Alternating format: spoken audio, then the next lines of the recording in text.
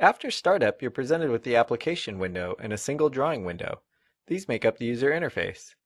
The drawing window contains the drawing area, which is the largest component of the user interface. This is where you create and modify objects to represent your design. In the upper left corner of the drawing area are the viewport label menus.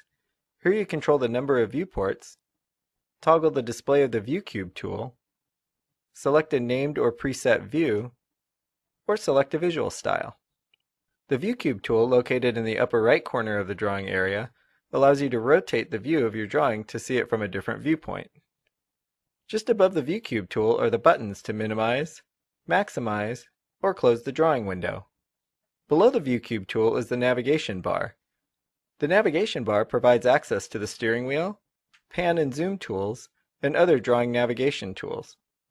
Use the menu button located in the lower left corner to customize the navigation bar.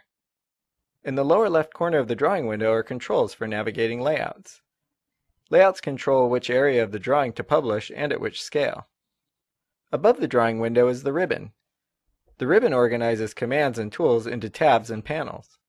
For example, the Draw panel on the Home tab contains tools used to create basic and complex objects such as lines, circles, and ellipses, while the Modify panel contains tools to modify objects such as move, copy, and rotate. Use the Workspace control to change to a 3D modeling workspace to create surface, mesh, or solid models. In the upper left corner of the application window is the Application button. Click the Application button to create, open, or publish drawings, or to search for commands.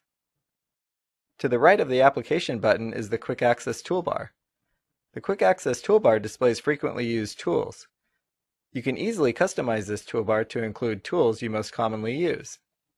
In the upper right corner of the application window are the buttons to minimize, maximize, or close the application. In the lower left corner of the drawing area is the UCS icon, which displays positive directions of the X, Y, and Z axis. Below the drawing window is the command line. Use the command line to start a command or provide input for the current command. Press Enter after typing a command name or input. Dynamic Input, which is enabled by default, displays command prompts and input next to the cursor. At the bottom of the application window is the Application status bar.